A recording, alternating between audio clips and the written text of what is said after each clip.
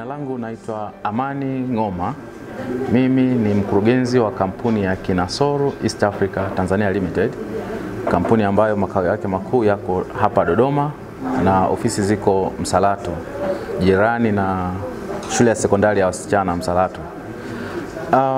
Kampuni yetu tulianzisha mwaka 2016 tarehe 18 mwezi wa pili, na tunafanya kilimo biashara, tunafanya agribusiness. Tunafanya katika engo ya ushauri, tunafanya katika engo ya masoko, tunafanya katika engo ya miradi, tunafanya katika engo ya biashara na kuendesha mafunzo mbalimbali kwa ajili ya kuwajengea uwezo wa kulima. Kwa muda mrefu tumekuwa tukishughulika na kilimo, kwa maana kwamba ufugaji, kilimo cha mazao, lakini kikubwa ambacho baadaye tukaona tukifanye na kitakuwa na tija baada ya kugundua kwamba wakulima wana changamoto. Na changamoto kubwa ambayo wakulima wanayo, tulikuja kugundua kwamba masoko ni shida. Tukasema hapana, sisi tunaweza kuwa sehemu ya suluhisho la matatizo ya wakulima na hasa kwenye masoko. Kwa hiyo tunachokifanya sisi Kinasoro East Africa, tunatafuta masoko dunia nzima kokote ambako tunayapata. Tunaingia contract na wale wanunuzi, lakini pia wanatupa volume, kiasi cha mazao wanayohitaji, volume gani, tani ngapi. Lakini pia tunaangalia sustainability, kwamba yale mazao watayahitaji kwa muda gani. Hatuchukui tu contract kwamba zao tuna labda msimu mmoja. Hapana, tunapenda ile sustainability, muda mrefu. Kwa hiyo tushapata contract, tuna negotiate nao bei. Baada ya kupata bei sasa, ndio tunakuja kwa wakulima, tunawatangazia wakulima kama fursa. Jamani, tuna fursa ya zao fulani. Kwa mfano sasa hivi tuna fursa ya zao la pilipili kichaa. Tunawatangazia wakulima, lakini hatuishi kuwatangazia. Tunawafundisha namna gani watazalisha pilipili kichaa, ili watakapokwenda shambani wazalishe katika namna ambayo watapata tija.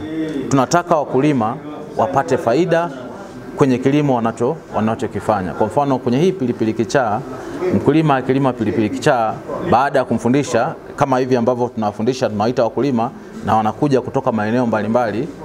Kama hapo kwenye hii semina wamekuja wakulima kutoka kwenye mikoa 8.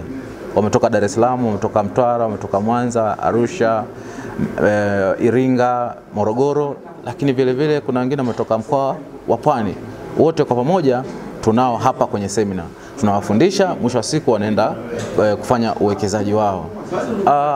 Tuna soko pia sio tu la pilipili, tuna soko la maharage mekundu.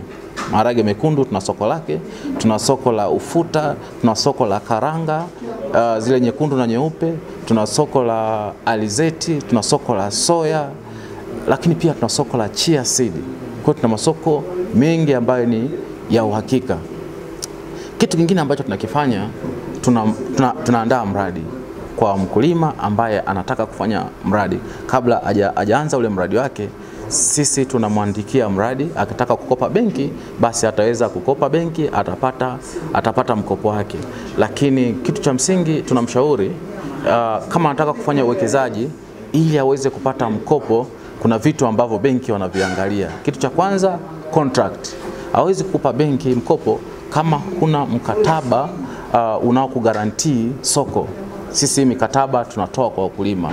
Mkulima tukimpa mkataba ambao unamgarantii soko, basi benki inakuwa kigezo mojawapo cha yeye kupata mkopo. Kitu cha pili, tunafundisha kuhusu sustainable agriculture. Sustainable agriculture ni kilimo ambacho si cha kutumia mvua, ni cha kutumia umwagiliaji. Kwa hiyo tunamshauri mkulima anapotaka kufanya kilimo asitegemee mvua 100%, kwa sababu mvua haina uhakika.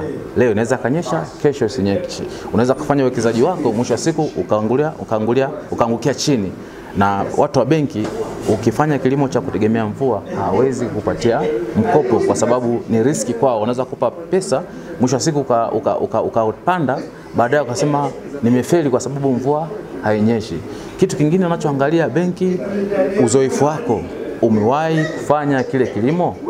Kama hujawahi, manake hawawezi kukupa, kwa sababu inaonekana kwamba hujui changamoto zote. Ukiwahi kufanya kilimo, manake wanakuwa wanajua zile changamoto mbalimbali ambazo unakuwa umefanyaje, unakuwa umezipata. Sisi tunasaidia ili ukienda benki kupata mkopo usikwame. Unaona, tunakufundisha na kadhalika. Lakini pia tuna miradi ya mifugo. Hatuishi tu kwenye kilimo, tuna miradi ya mifugo. Na mifugo yetu tulionayo, tuna deal na miradi ya ufugaji wa mbuzi, wale mbuzi chotala, branded goat, na pia tuna soko lake. Tuna soko la pembe za ng'ombe, zile pembe ndefu, zile za ng'ombe aina ya ankole. Lakini tuna soko la mikia ya ng'ombe. Hii mikia ng'ombe huko tunaona tunatupa, lakini duniani huko hilo ni soko zuri. Kwa hiyo tunafanya kazi kubwa sana, lakini kubwa zaidi tunalolifanya, tunataka wakulima wafanye kilimo kile kama kazi. Yani tunataka tumfanye mkulima aone thamani kwa yeye kuwa mkulima. Hatutaki kilimo kionekane kama cha watu wa hali ya chini au wazee au watu ambao hawana namna yoyote kufanya basi akimbilie kwenye kilimo. Lengo la kufanya mkulima tajiri, kwanza kuwaamsha watu kwamba mkulima ni mtu wa thamani sana. Kilimo kinaweza kumfanya mtu tajiri kama ataweza kukifanya kwa misingi ile ambayo inatakiwa. Kikubwa lazima ufuate kanuni za kilimo. Ndio maana tunawafundisha. Hatutaki mkulima aingize pesa yake shambani mwisho wa siku apate hasara. Lakini vile vile tunataka kuibadilisha jamii ya Watanzania. Badala ya kukaa kupoteza muda kuangalia TV, movie na kadhalika, waweze kuangalia vitu vya kilimo. Tuwajengee uwezo watoto, wamemaliza vyuo vikuu, basi wasiseme sijaajiriwa, sina kazi.